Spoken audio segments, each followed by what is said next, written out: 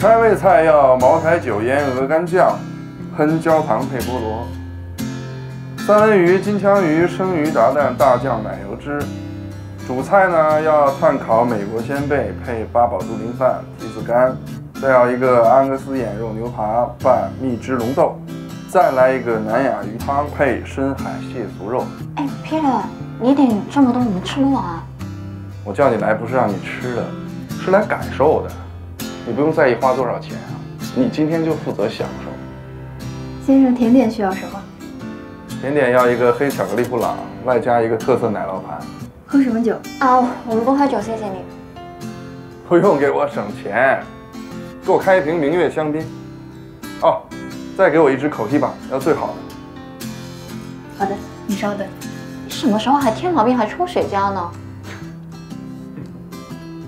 哎，你在我面前用不着这样摆谱吧？装什么装呀？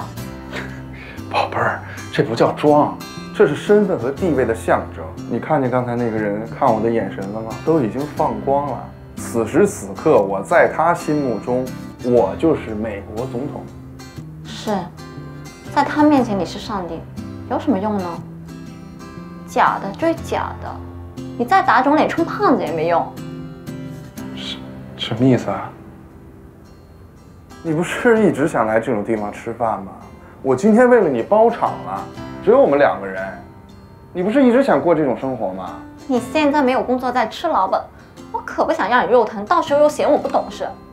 不会的，我马上就要成为蓝真子公司的总经理了。真的假的？真的，赵天成非常的赏识我，只要我帮他搞到迪欧新产品的配方。什么？那迪欧呢？迪欧当然完了，谁还会在意迪欧啊？那迪欧完了，我怎么办呀？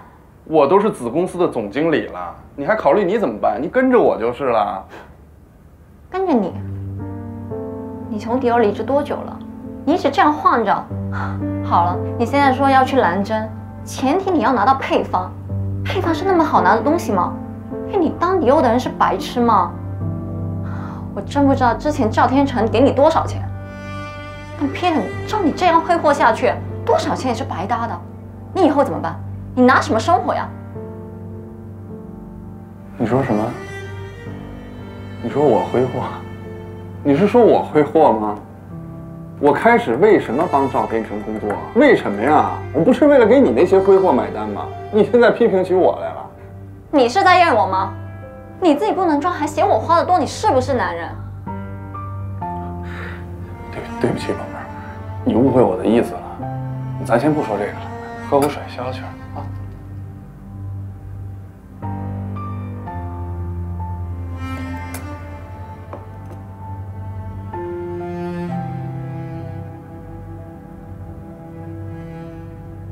Peter， 你不小了，你应该为你自己以后的生活好好打算一下。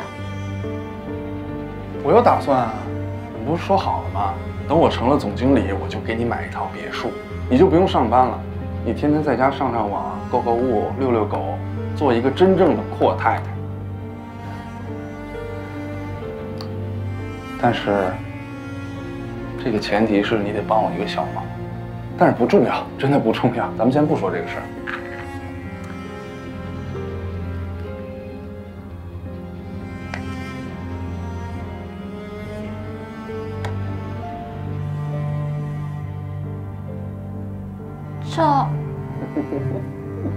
这是我们之前在那个时尚杂志上看到的那个钻石项链，当时4钻的就要6万8，这个是满钻的。要不要帮你戴上？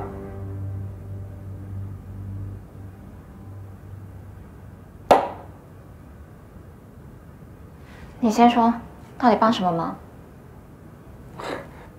跟你说了，不是什么大事儿。老赵嘛，他想要迪欧新产品的配方。你自己搭进去还不够，你还想拽上我？这什么话呀？悠悠，咱们俩的关系难道不应该有福同享、有难同当吗 ？Peter， 你说我物质也好，冷血也好，我不想放你好日子不过，跟你在这儿有难同当。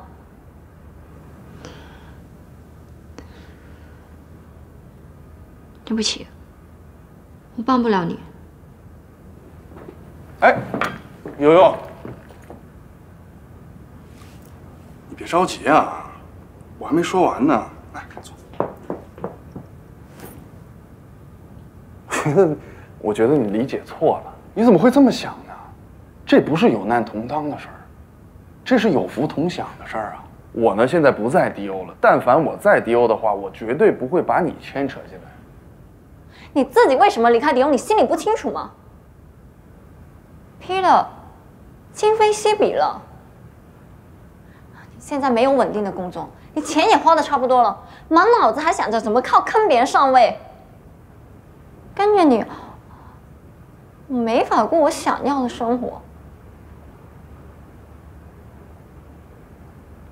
我们分手吧。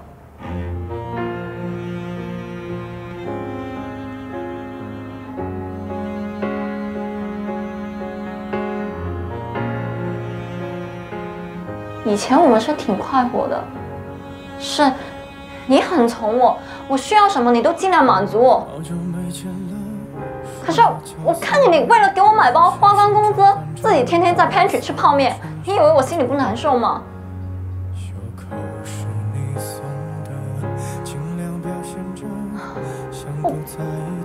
？Peter， 我不过就想过点轻松的日子，我想买什么就买什么，但我跟你在一起，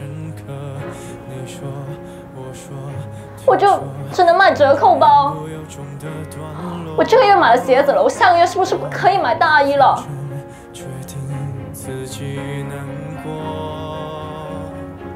？Peter， 说实话，我们不是没有过开心的日子，但过去了。人总要往高处看，往远走。离开我，你也会轻松一点。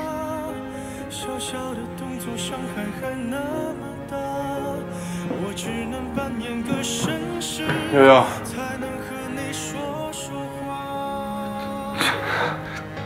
怎么了？怎么说这么奇怪的话？不帮我没关系，你不用跟我分手啊。从我们一开始在迪欧实习，这么多年以来，其实在我心里，你早就已经是我的老婆了。所以我给你花钱，给你干什么，我从来都没有觉得有压力过。我看着你开心，我也觉得很开心啊。这样，我可以什么都不要，我什么都不要，行吗？因为我只要你。Peter，你别这样。我不想为了你改变我自己的生活，我也不希望你活得太累。现在这样的情况，分手对我们俩都是好事。这样吧，这项链你自己拿回去退吧，退回来的钱省着点花，好好找份工作，再也不要跟赵天成混了，他不是好人。